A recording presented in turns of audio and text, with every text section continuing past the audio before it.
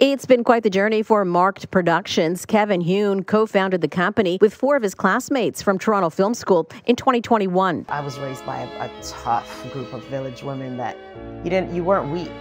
Just 3 short years later, 4 of their productions, including The DNA of Love, a short documentary about the mother of LA Kings forward Akil Thomas, have been screened at the Niagara, Canada International Film Festival. One of them won for Best Performance Acting, I Love You Most, which we're really pleased and excited about. Plus, Marked Productions has been asked to produce a short with Canadian actress Elise Levesque. And Leah Gauthier, who did Jan Arden, executive producer from Schitt's Creek. Andrew Bardsley has agreed to be executive producer on this project. The creators at Marked Productions are also working on a feature, and if that wasn't enough, the production company has 2 films nominated in 5 categories at the Canadian Screen Awards, qualifying Toronto International Nollywood Film Festival. I'm Fil Martino.